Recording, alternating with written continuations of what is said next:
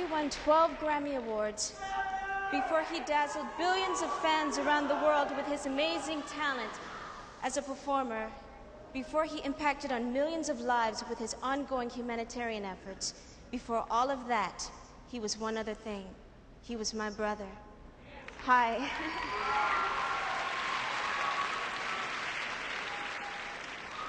I'm Janet Jackson, and I'm pleased to be here tonight to honor the man I love and admire as an artist and a person, my brother, Michael Jackson.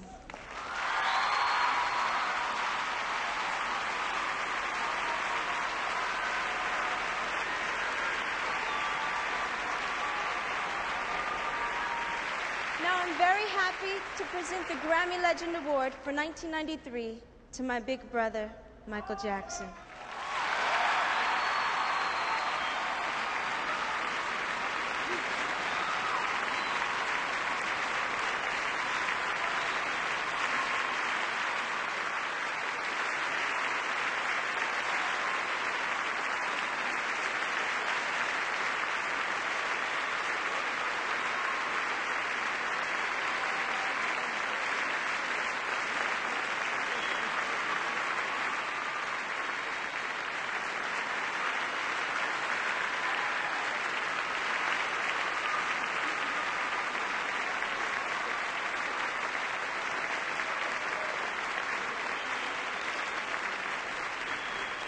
Congratulations, Michael Jackson.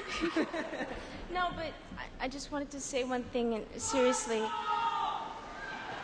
I just wanted to tell you how proud I am of you, and how much you've inspired me, and how proud I am to be your sister, and how much I love you. I do.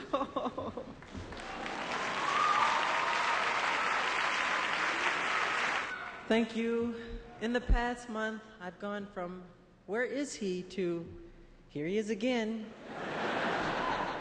But I must confess, it feels good to be thought of as a person, not as a personality. Because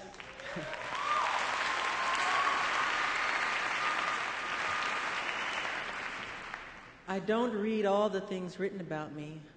I wasn't aware that the world thought I was so weird and bizarre.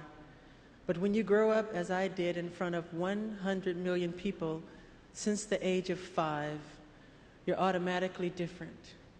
The last few weeks, I have been cleansing myself, and it's been a rebirth for myself. It's like a cleansing spirit. I love you too. My childhood was completely taken away from me. There was no Christmas, there was no birthdays. It was not a normal childhood, no normal pleasures of childhood. Those were exchanged for hard work, struggle, and pain, and eventual material and professional success. But as an awful price, I cannot recreate that part of my life, nor would I change any part of my life. However, today, when I create my music, I feel like an instrument of nature. I wonder what delight nature must feel when we open our hearts and express our God-given talents. The sound of approval rolls across the universe, and the whole world abounds in magic. Wonder fills our hearts for what we have glimpsed for an instant, the playfulness of life. And that's why I love children and learn so much from being around them. I realize that many of our world's problems today, from the inner city crime to large-scale wars and terrorism and our overcrowded prisons, are a result of the fact that children have had their childhood stolen from them. The magic, the wonder, the mystery, and the innocence of a child's heart are the seeds of creativity that will heal the world. I really believe that.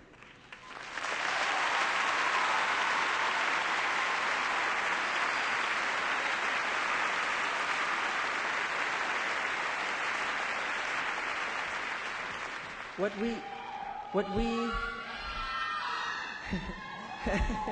I love you too.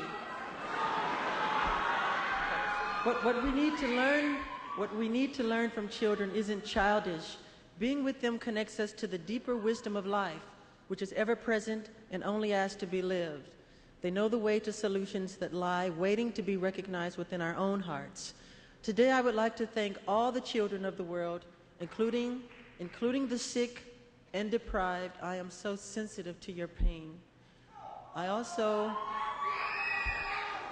want to thank all those who have helped me to channel my talent here on earth. From the beginning, my parents, all my brothers and sisters, especially Janet. I am so proud of her. It's incredible. I mean, I remember when we were little, I used to ask her to be Ginger Rogers while I was Fred Astaire. The Motown family, my teacher, Berry Gordy, Diana Ross, I love you.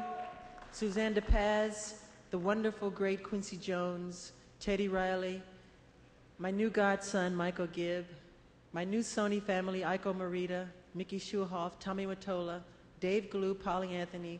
Thanks for making one of my most creative efforts, the album Dangerous, such an incredible success.